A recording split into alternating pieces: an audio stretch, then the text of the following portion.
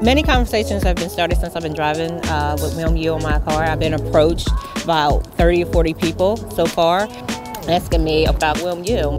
Crazy thing about it is once I start the conversation and answer their questions, people remember me. They're like, how's school going? People do stare at my car, whether I'm parked or I'm driving, stopping at a stoplight or stop sign. I drive at least 80 miles a day. It's a great advertisement. It's a drive-in billboard, and they're giving students a way to earn extra money. I think that's an awesome program. It helped me not only earn a little bit extra money, but it helped my school get their name out there.